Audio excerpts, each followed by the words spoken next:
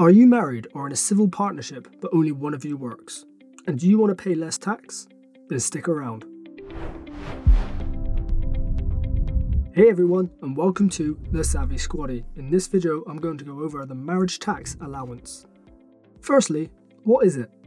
The marriage tax allowance allows the partner who is either not working or who is earning less than the personal allowance to transfer some of that allowance to their partner who is working, which will see them pay less tax. You must either be married or in a civil partnership to be eligible.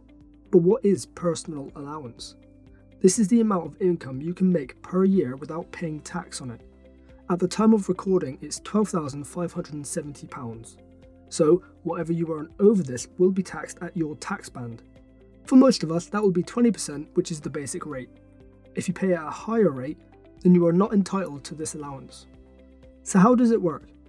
Simply put, the partner who doesn't have an income over the personal allowance transfers £1,260 of their allowance to the partner who does have an income over the allowance, which then increases their partner's personal allowance to £13,830.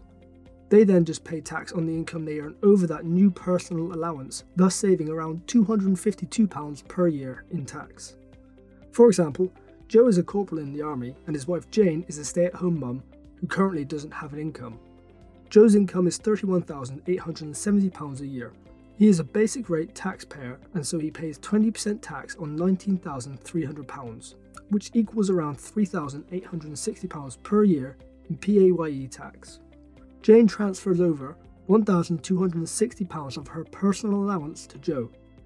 This now makes Jane's personal allowance £11,310 and Joe's £13,830.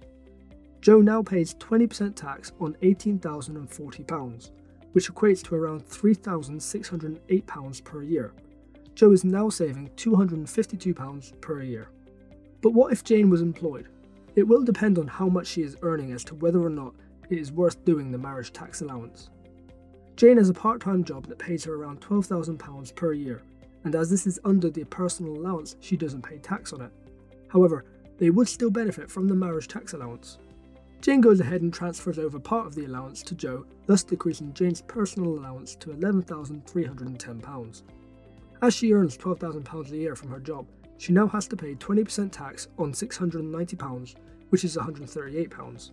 But Joe is still saving £252 a year in tax thanks to Jane's transfer of her allowance to him, and even though Jane is now paying tax, it's on a small amount. They are still better off by £114 per year. So it might still be worth doing even if both of you are earning an income. It just depends on how much.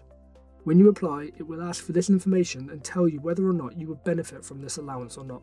So, how can you apply? You apply through the Gov website and I've linked below the webpage. The allowance will stay with the recipient until it's cancelled, whether this be because of the relationship ending or the income changes and it just makes sense to return the allowance. This also can be done on the Gov website. It must also be applied for by the person who is sacrificing their personal allowance, not by the person who is gaining from it.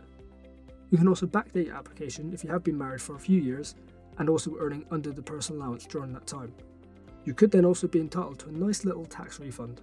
For me, this is a no-brainer if one of you is not working or earning over the personal allowance. It is easily done and can keep a couple £100 extra in your pocket every year.